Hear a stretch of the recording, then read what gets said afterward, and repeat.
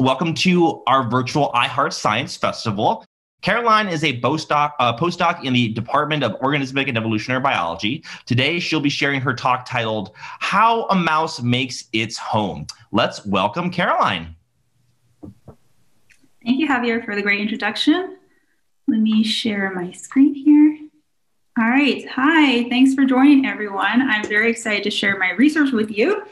I've been interested in animal behavior since I was a kid, and particularly just observing what they do. And animals do many cool things, and today we're gonna focus on building, because animals can make really complicated things. You've probably encountered something that an animal has made before while you've been exploring outside. For example, a spider's web, a chrysalis or cocoon, maybe even a nest. So I'm so curious when I see these things, how do they make them? Because we kind of know why they might want one, right? If you're a small animal living in New England, it's pretty cold, you might need a shelter, say, to protect you from temperature, if it gets too cold or if it gets too hot, and maybe also to protect you from things like predators. I work in the lab, Hopi Hoekstra's lab at Harvard, and we study a specific species of mouse. So I'm going to use them today as an example to address this question. How do animals know how to make complicated structures? And today, yes, that focused animal is going to be the deer mouse.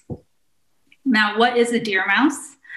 Deer mice, they are native to North and Central America. You might have seen one before. If you do see something that is mouse or rodent shaped, you can kind of ask yourself a couple things if you get a good enough view of it. Does it have a dark back and a light belly? Does it have a fuzzy tail? And does it have big eyes and big ears? You may wonder, do deer mice live around here, Cambridge, Somerville, Boston area? The answer is yes. I've actually even gotten a picture from a student who saw one hopping around in Central Square. So deer mice, they live throughout North America, and North America has a bunch of different habitats, right? And us scientists, we very creatively have named mice that say live in a forest. We call them forest mice. Mice that live on the beach, we call them beach mice. And here is a mouse that lives on an island, and you guessed it, we call them island mice. Now, deer mice that come from different locations, they dig different types of shelters. They create these little, these burrows for themselves. So here is a prairie mouse who lives in prairie, and they will dig a short tunnel that then connects to like a bulb structure where the animal will actually sleep, and we call that the nest chamber. And this is very typical for a prairie mouse. Now, a beach mouse, if you go and observe them in the wild, we find that they will dig a burrow that has a very long entrance tunnel that leads to a nest chamber. And then there's even a second tunnel that comes off the nest chamber and approaches the surface. If you were to disturb this burrow, what you will often find is that the little beach mouse will pop out this other end, which will give it a head start on you as it escapes. And then lastly, not all deer mice burrow. So here's an example. This is an exception to the rule. This animal lives in shrubs in California, and for some reason, we call it the California mouse. I didn't make the rules. And this mouse actually doesn't burrow at all.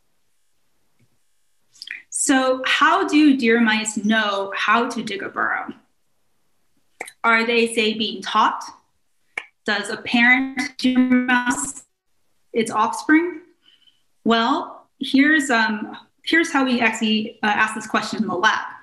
First, we bring in deer mice and we start breeding them in the lab so that we get deer mice that are completely born and raised in the lab. So here's a deer mouse. This is an example of a prairie mouse. And this mouse has lived in this cozy enclosure where it has food, water, and a nice bed all of its life. It's never seen a burrow. It's never watched burrowing. So the question is, does it burrow and what does it look like? Well, how do we actually have mice burrow in the lab? we have in the basement of biolabs, so that's the building with the volleyball court, we actually have a bunch of these giant sandboxes that we fill with wet sand. I'll give you an idea for scale. You tip one on its side, you can fit about 6 postdocs in there. And what we do is that we will put a mouse in there as food, as water, but nothing else. If it wants a shelter, it must create it itself. And we let it be for 2 days. And then after 2 days, we come back and we want to see what it did. And we want to extract, we want to get the mouse out of there, and we then want to record if it dug anything. And let me show you how we do that. Okay, this video is going to show you our process, but let me orient you first. You'll see that here's the sand surface. There's been a beach mouse in here for 2 days. And let me remind you of that escape behavior that beach mice have. You're about to see a researcher dip their hands down into the box with a tube, a rubber tube, and we're just gonna use that rubber tube to disturb the burrow and the beach mouse inside. And so keep your eyes out for that beach mouse. All right, I'm gonna start the video. Here we go. Here's the tube. And where's the mouse? Keep watching. Oh, there it is.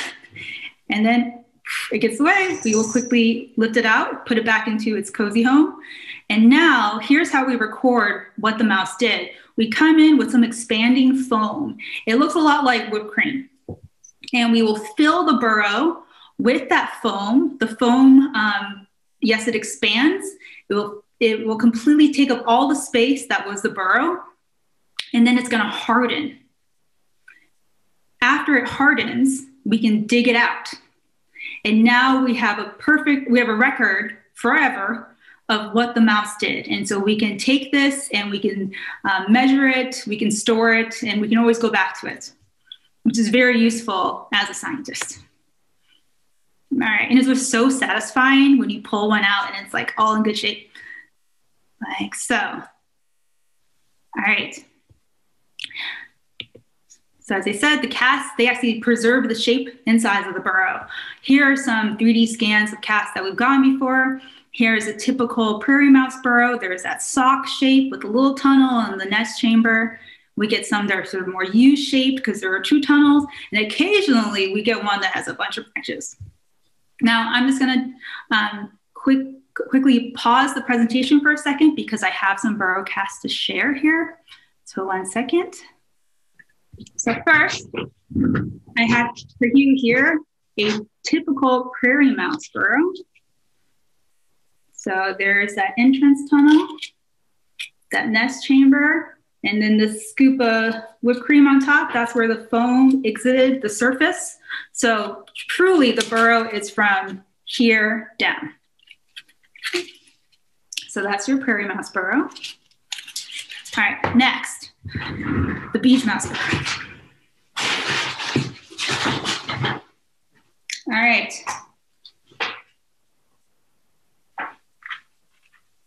So here we go. I have to lean back to actually get all into the shot.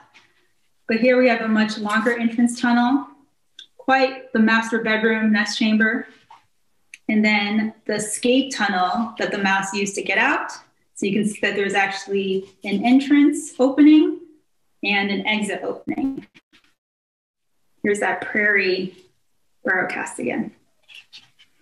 And so in the attic of the Museum of Comparative Zoology, the Museum of Natural History, there are stacks and stacks of these things. Okay, I'm gonna go back to the presentation now.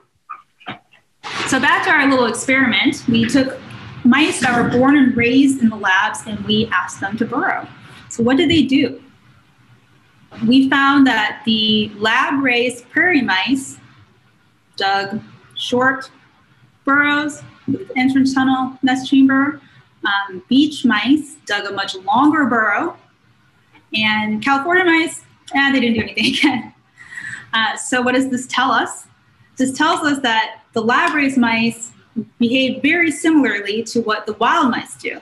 So this suggests that there's no teaching actually needed for an animal to know how to burrow. And this tells us further that burrow shape is inherited. Parent mice pass on burrow shape to their offspring. So one generation to the next passes on burrow shape. So you might look at this and wonder though, okay, well then how come if it seems like you get such a good blueprint copy from your parents, how is it that then different deer mice, so remember the forest mice, the prairie mice, the beach mice, how come they dig different shaped burrows though? And so what we think happened, why it is that different types of deer mice dig different burrow shapes, is that when deer mice first appeared in North America, we think that they first appeared in a habitat and they dug a burrow in order to survive in it. But then over time, and we're talking millions of years, they started to spread elsewhere and into different other habitats now in North America. And so some of them might have spread into a similar habitat to their ancestors, and maybe the burrow shape that they inherited was just fine. But others spread into more different habitats for which say maybe a longer burrow was actually beneficial. So over time, if you had a slightly longer burrow than your parents, just slightly, you maybe survived better. And over time, those changes accrued. Those changes added up, and we end up getting now current populations of deer mice that have substantially different shapes of burrows. Okay, so given what I've told you, I have a little bonus question for everyone. Which is, all right, so we have these different populations of deer mice and we brought them into the lab. They're actually still pretty closely related, so we can actually breed together prairie mice and beach mice.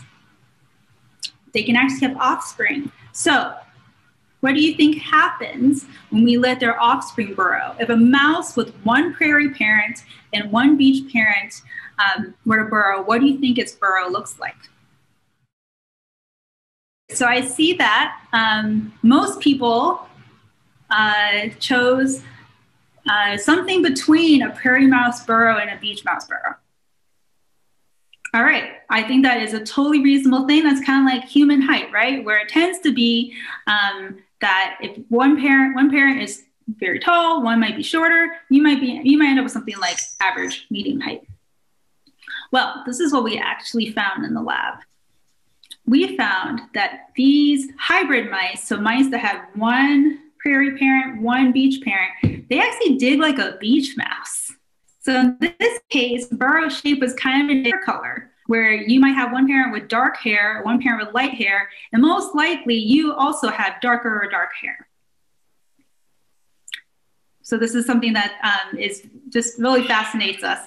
Oh, sorry, that was my assistant cat.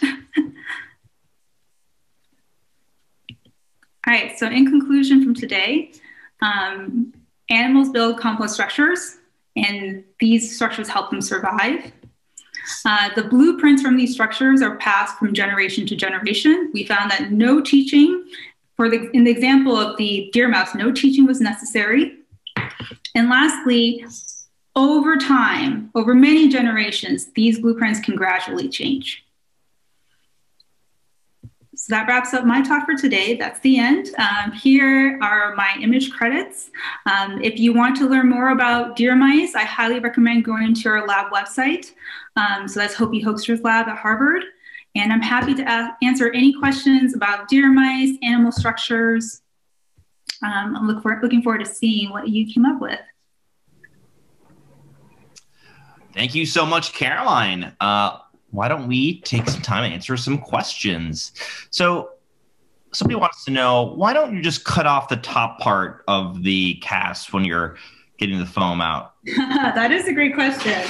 And it is because I write notes on it. I don't know if you can see that, but I like to record the date and who helped. So for example, I usually put my initials, and then if there were other students helping, I like to put their initials on there too, as well as identifying information for the animal. because as you'll see, the rest of the cast is completely encrusted in sand. It's very hard to write on. So that's why we keep them. Perfect. Someone else has an important question. I know that you mentioned that the habitat definitely has an effect on the type of burrow and how they first kind of turned out to be that way. But why is the prairie mouse burrow, excuse me, so much smaller than the beach mouse overall?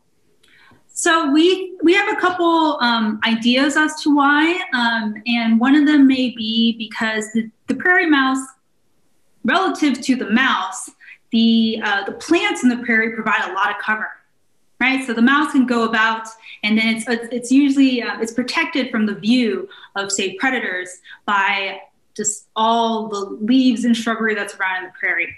While the beach mouse, I've been to these beaches, there's barely anything. So the mouse feeds from little patches of plants that are spread across these big sand dunes.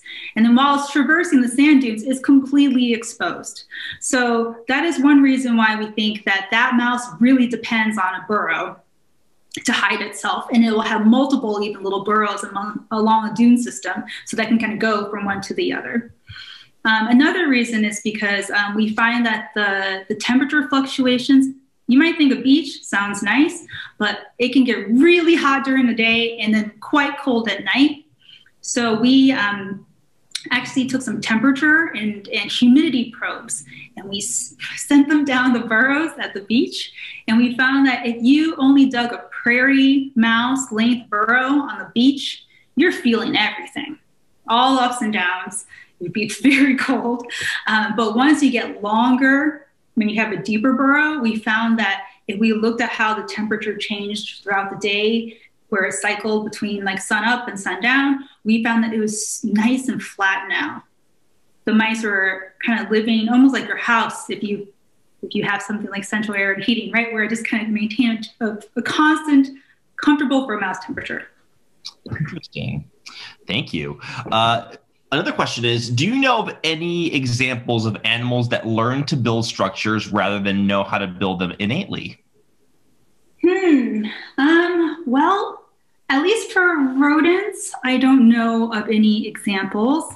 Well, humans, but would be my first go-to answer. But other than that, no, I think most animal structures are what we would call an innate behavior, a behavior for which no prior experience is necessary. Interesting. So another question is, if both parents are beach mice, could their burrow ever be shaped like a prairie mouse? It is, for any animal behavior, I would say like you always have some exceptions. And so for so I've tested hundreds of mice now, but for, maybe 1 out of 50 beach mice in the lab, you might get one that gets you a little one, gives you a little burrow. And then we do occasionally have a prairie mouse that does very heroically for a prairie mouse. Never quite a beach mouse, but a little bit longer than you expect. So I think it is possible. Interesting. Another question we have is, you mentioned that on rare occasions, sometimes deer mice will build burrows with different branches. Have you ever tried, or do you know what would happen if a mouse had a parent from both of these mice that had these weird branches? We haven't done that experiment. I think it would be very interesting to take so it would be more like an artificial selection sort of experiment where we take an animal that has a certain behavior, like a super branchy burrow, and we see whether or not we can get the next generations to inherit that. It's a very interesting question. It's not something that we've done yet in the lab, but I do think that that would be cool to see. Nice. We have another question that asks, why are mice so tiny? Well, I think, one, I will say that mice as a category is almost by definition sort of tiny. So what I mean by that is these deer mice are distantly related to house mice, which is the more typical lab mouse. The more typical mouse that if you're in your house and there's a mouse there, it's a house mouse. But they're distantly related, like 25 million years. So kind of like between us and orangutans, it's like that sort of distance. And the deer mice are actually more closely related to hamsters, actually. But once a rodent becomes a certain size, people like to call it a something rat. There's not a deer rat, but but when they're of a smaller size, they tend to be called something mouse. Why they're so small, that I don't actually know. The California mouse, I didn't show this on my slide, but they're actually this big, pretty sizable. And I'm curious. I don't actually see that. I think I really love to know why it is that California mice are so big, because we also have to get them extra large cages in the lab. Another question is, how do the blueprints get passed down through generations? What is the biological mechanism there? So we, in the lab, one thing that we study is also the genes of these animals. So the genes are really like the inherited information that's passed on from parent to offspring. So we believe that is what contains the burrowing information. We find that a beach mouse is 100% beach mouse, right? And then we had that hybrid mouse that was, say, 50% beach mouse. It still has enough of that genetic information to dig like a beach mouse. But then what about a mouse that's a quarter beach mouse? That actually gets pretty interesting, because then we find that as you slowly make a mouse less and less beach mouse, its burrow becomes less and less like a beach mouse's. So we really think it is connected to the genes. We don't know exactly which genes they are, but that's what we're trying to do in the lab. Thank you. Another question we have is, in the wild, how many mice live in a burrow? And does every mouse have its own, or do they share them with other mice? So the beach mice, we find that they tend to live in family units. And so when we went out there to the beach, we gave the mice little tags, and that way we could track which burrows that they were in. And we found that repeatedly family units, so parents, we found one, for example, that was what we think was a mom and like 4 sons. We're all just sort of living together in a burrow. For the prairie mice and forest mice, they tend to be a little bit more solitary, except during the winter. Cold weather can then drive the mice to huddle together for warmth, such that you could track a single mouse and see that it will just pop around to different nests or trees, mostly on its own. Someone wants to know, are there mice living and burrowing in the tundra or the Arctic? Oh, that's a great question. There's definitely voles up there, which is another, which is kind of, they are also sort of in the same group as deer mice, but deer mice do have a range all the way up to, I think it's Alaska. I don't know exactly where in Alaska.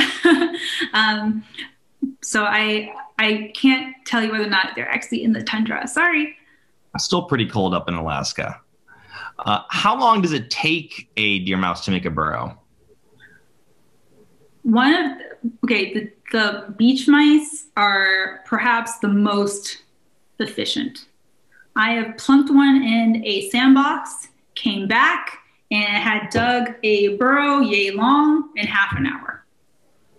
Oh, wow. So you have to consider the fact that this mouse is the size of about a chicken egg. It's about 13 grams, soaking wet.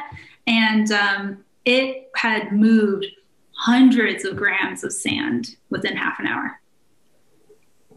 So imagine, for all those of you who shovel snow, bet you wish you were a beach mouse, because it's easy for them.